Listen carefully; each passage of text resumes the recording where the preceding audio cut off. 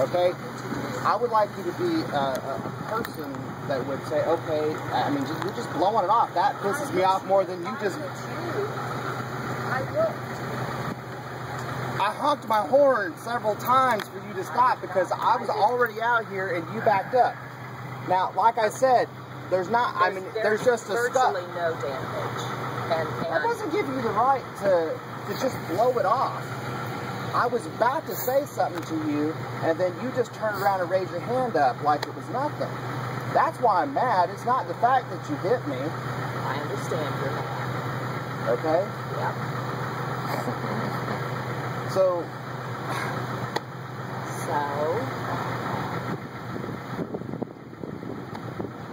That's just wrong. She can't say nothing about it. That's all. Yeah, I know. I mean, you got a clear scuff on yours, and I realize damage isn't that much. But I'm mad because of the fact that you're blowing it off like, oh, big deal. You want me to just be terribly upset because of a... No, I want you to act like a human being when somebody is in an accident and hits you and say, okay, hey, I'm sorry I hit you. I didn't see you.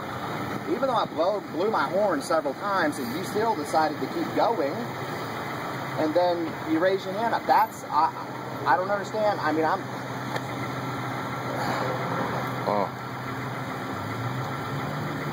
Do you want to call the police? I'd like an apology is what I'd like, and that may sound wrong to you, but that's right to me.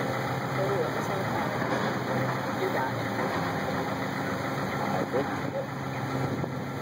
That was what you wanted.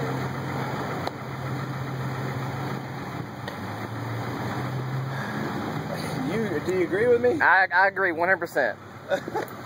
You know,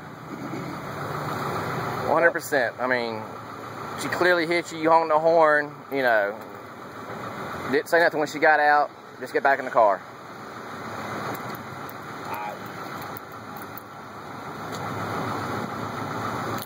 I'm going to do the right thing, and I'm just going to let it go, but I don't appreciate how you treat me. And I hope you do the right thing the next time. Thanks, appreciate it. All right.